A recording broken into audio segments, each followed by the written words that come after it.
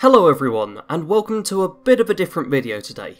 Because today, instead of focusing on a game or something more specific, I'm focusing on photo modes in games. Because I've been playing around with a fair few different games, and as I've been going, I've been looking more and more into what games have a photo mode. This started properly with me learning about Nvidia Ansel, which works on Conan Exiles and The Witcher 3 and... oh, what's the other game? There's another game where I took tons of screenshots. For Honor, yeah, it's got...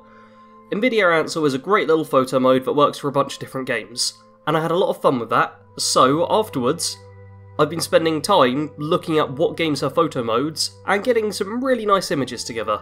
So I figured I'd talk about them, just go through the whole topic in general, and at the same time, you'll be seeing in the background all the different photos I've taken from in-game, and none of these have been edited outside of their own photo modes. So no post-production stuff from me on that end, just literally the images as I made them in the photo mode. And I made sure to get a good selection, so there's a few different things you'll see, some with lots of effects on them, some completely basic as they are. Just a bit of variation in there to make it more interesting. Now for me personally, I feel that photo mode adds a whole new layer to any game it goes in. Especially obviously the more pretty games. If you're playing checkers, photo mode isn't that important. If you're playing a big open world game with these awesome sights though, you really want to be able to capture some of that. Because it's all good and well just going, oh yeah, I remember the time I first entered the glowing sea.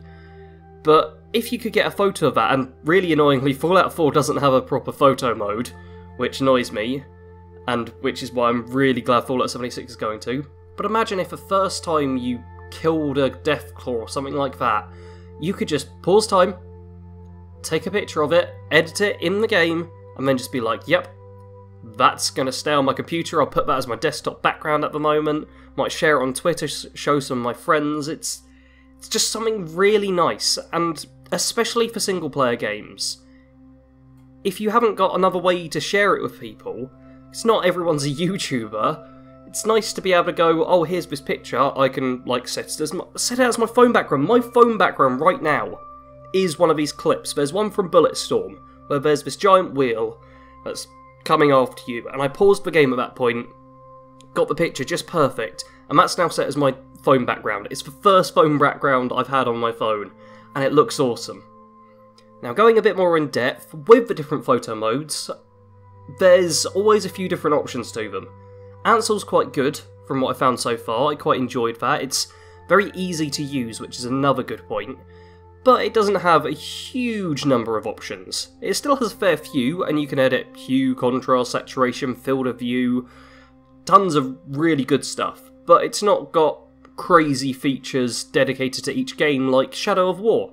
Shadow of War has backgrounds and little templates you can put on, and it's got stuff integrated into the actual game, so you can have logos for different clans and all of that stuff, which is really nice. And I felt that the more options I got, the more fun I had. Like, oh, one's just popped up, I'm looking at my second monitor right now, and one just popped up with a comic book filter on it.